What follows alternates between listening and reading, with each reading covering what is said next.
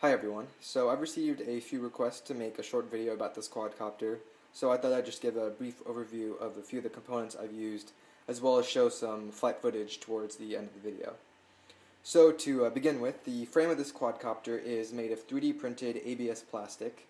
I designed the frame in Autodesk Inventor, and then a friend of mine printed it out for me on his 3D printer.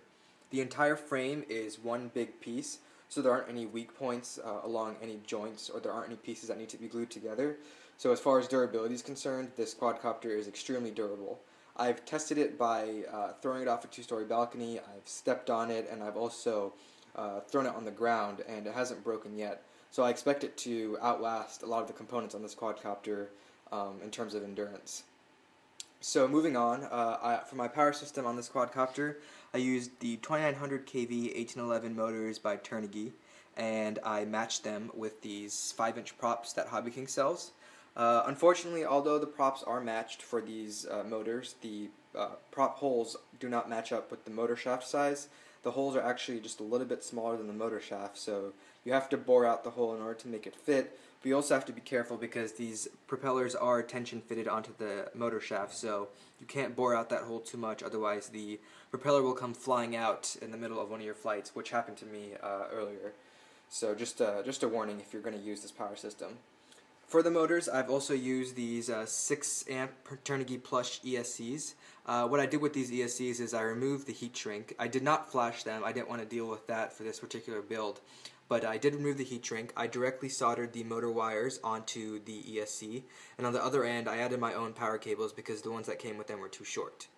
So once all the ESCs were heat shrunk, I used zip ties to hold them down to the frame. Just a straightforward process. They're really tight on there. They won't be coming off in flight, so I'm pretty happy with that. Moving on to the middle of the quadcopter here, I have my KK2, which I also ordered from Hobby King. I modified the buzzer for this particular build because the original buzzer that comes with the KK2 has a relatively long cable, and I didn't want to have to deal with routing that through this build, so I essentially just took the buzzer and directly soldered it to a JST cable, so now it's just one small piece that sits up vertically right there. It clears this prop just enough, so it's not an issue, but I prefer it this way rather than having to deal with the cable of the original buzzer. Also, on my KK2, I've attached my FrSky VD5M receiver. It uses micro Molex connectors, so I had to create these custom cables in order to connect it to my KK2. And as you can see here, I only use the power and ground cables for one of the channels, and then the other 4 channels just have signal wires. I did that mainly just to limit the amount of wiring I would have to do, plus it gives it a little bit of a nicer look when you don't have too many wires going around everywhere. Lastly, down the middle of the quadcopter is my power distribution. I did not use any type of board or anything like that. I just soldered the cables together. I also routed all of the signal wires underneath the KK2, and then it comes up on the side and plugs in just right there.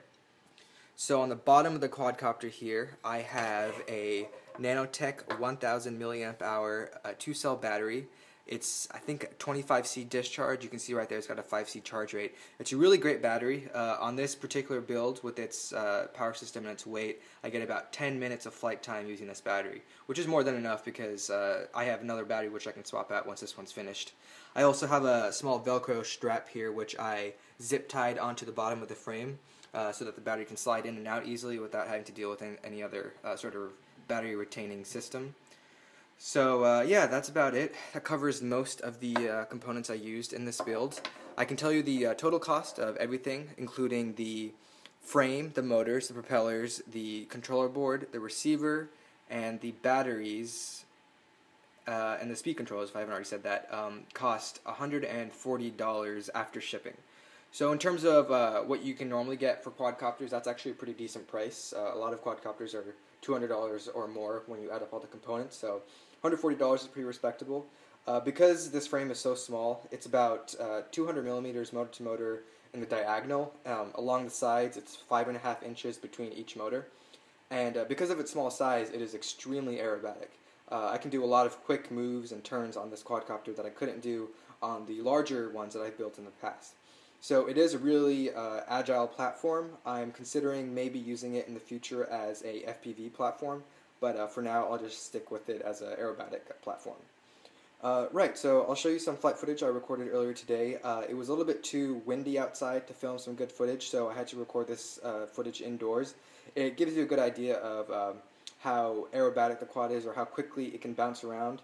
And there are a couple of crashes in there as well, just kind of flew it into the wall a couple of times. So it'll give you a good idea also of how durable the frame is and how these components handle in a crash.